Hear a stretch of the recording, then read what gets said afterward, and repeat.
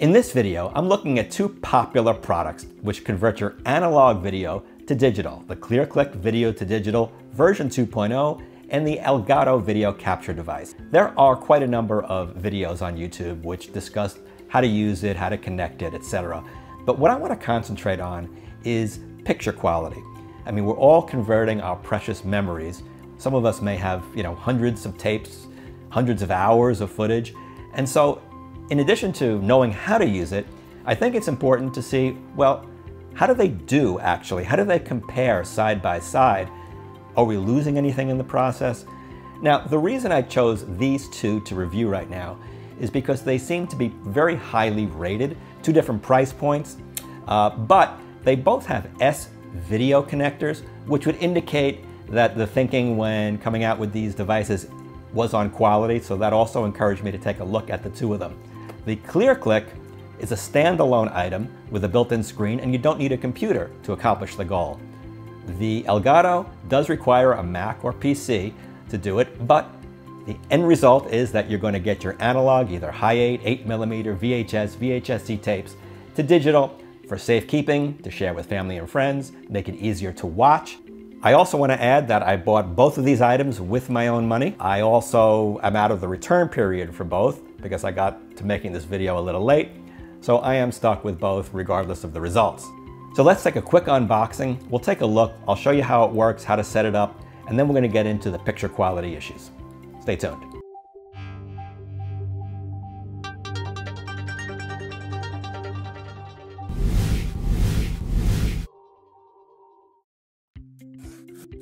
Let's first take a look at the ClearClick, which is a pretty compact, self-contained unit. It comes in a small box. We have the unit itself, and packaged with it, we have a little power plug, and it uses a micro USB, but a very small cable, which is a little bit of annoying, but it does come with the audio video connectors and a small instruction book. Using the device is very straightforward. You just take the audio video outputs from your player and you connect it right into the back on the color-coded connectors. It uses an SD card which goes in upside down on the side. When you're ready to start converting, just hit play on your playback deck, and then when you queued up, just hit the record button on the ClearClick and you'll see the numbers moving on the upper left. Clicking it again stops the recording process. Pressing the mode button can get you into playback mode to play back what you recorded, and it has sound too. And if you wanted to, you could use the HDMI out to watch what you played back on your TV. There is a menu system with basic functions like date and time, but there's one setting which I want to bring to your attention, and that is video size. There's auto detection and 640 by 480.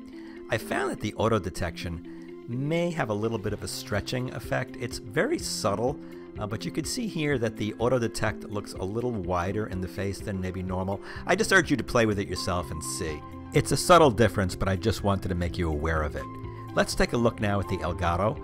In this video I did test it on a Windows PC, but it should work exactly the same on a Mac as well. It's a small unit, comes in white. It has connectors for your audio video plugs and S-video. It has this strange attachment here which I don't think you're going to use, but it also comes with the audio video cables. This just connects via USB into your computer and works pretty much the same way in that your player goes into the video connectors. Download the software and then you launch the program. First thing you do is you want to title the name of the movie. Doesn't really matter what you say. Pick S-video or composite. Keep hitting continue until you see the video in the screen, and then you hit the red button and start recording. When you're done, you hit the red button again to stop. It then gives you the option to trim the clip if you want, but if you don't, hit continue, and then you hit continue again, and it makes the movie very quickly. That was in real time. And then it's on your desktop, and you just play it right back from your desktop. So now let's do a side-by-side picture quality comparison. So the footage that's going to be used for the side-by-side test was taken with a Sony TR101 Hi8 camcorder from 1992, which I actually did test in a prior video. Please check it out. These were shots from Atlantic City, and I'm going to alternate between the ClearClick and the Elgato. First here is the ClearClick, and this is the Elgato. I'm very curious how this is going to turn out, because what I have been using to transfer my footage is a FireWire card connected to a computer, which is much more of a complicated process than these standalone devices. And I'll be using the FireWire capture as sort of a reference to compare the two of them. Now, you might already be picking up on some differences between these two devices. It would seem that the ClearClick is somewhat darker, and the colors also look more saturated than the Elgato across the scenes. Let's compare that with how the original footage actually looks, which I actually used with the FireWire capture. You'll notice that the Elgato is much closer to the original in terms of brightness and color. Actually, the Elgato is even still a little darker than the original, but the ClearClick is way darker. The thing you want to focus on here is which of these two is closest to the original, which is producing the most faithful reproduction to the input that you're putting in. I did read some reviews where it said this version of ClearClick did improve the brightness issue that was in a prior version, but it still seems a bit dark. Now check this out in a lower light situation. Here's the ClearClick and here's the Elgato, and it becomes more apparent in a lower light situation. Here the lights are pretty low, my face is kind of mushy, and in the Elgato you see much more detail. The colors are much brighter and much more closer to how it actually should look. The ClearClick is way too dark and oversaturated here. Now in the Elgato software, under Preferences, you go into Video Preferences and you can actually control the brightness to even make it brighter, because it even is still a little darker than the original. You can control the brightness, you can control the saturation too, so you have a lot of flexibility before it renders the file. A unique feature to the Elgato is you can actually trim the beginning and end of the clip before you render it out. This way, if you have any unwanted portions at either end, you can eliminate that. In the next test, I'm looking at video artifacting. I want you to concentrate on the blue flowers in the bush and see how each device looks compared to the other. There's an interesting effect. It looks like here's the ClearClick, and you see a little bit of noise. First I thought it was noise, but I think it's interlacing. And the Elgato seems to do a better job of perhaps de-interlacing the video or making it look cleaner.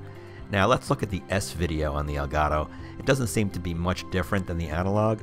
Here's the ClearClick at the standard video, and then we're going to take a look at the S video, and not much of a difference at all. I don't know if it's really worth using the S videos on these two, as there really is not much of a picture quality difference. One thing I want to point out in this review is I did shoot some footage with this camera here. This is the JVC GRC7. By the way, I do have a full review of this camera. It is a very cool looking camera, and it is a very cool camera that was released in the mid-80s. And I shot with this because I wanted to have some footage that's even further back than the 90s, because obviously the quality is lower, so it's important to see how these items are going to do with lower quality video as well, which may have some inherent issues. And I did notice something which is rather interesting. This is the JVC footage with the ClearClick, and just look how it's bouncing up and down a little bit. There's some instability in the footage, and when you switch to the Elgato, it's much more stable. Even the lettering on the screen is not moving as much. Again, here's the ClearClick, and it's just a little bit bouncing up and down, and the Elgato is more solid. Again, you see the difference in color saturation and brightness, but the original is much closer to the Elgato. Either one of these, I think, is a good product. I really do. I think that they do the job fairly well, but for me personally, these are my family memories that are precious to me, and that I'm going to be converting a lot of hours. So for me, I want to keep the video quality as pure as possible, as close as possible to the original. And I believe the Elgato does a better job. It has a brightness control, because the biggest problem with these two things is that you do lose some brightness in the picture. The other thing about the Elgato is nice. It seems, as I showed you, to be a little cleaner, a little less artifacts in the image, which may show up here and there.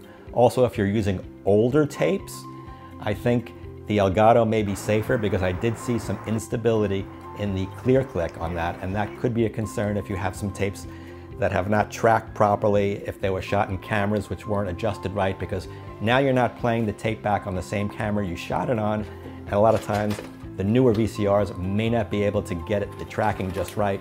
The Elgato might be more forgiving for that. Now, granted, the Elgato you do need a computer for.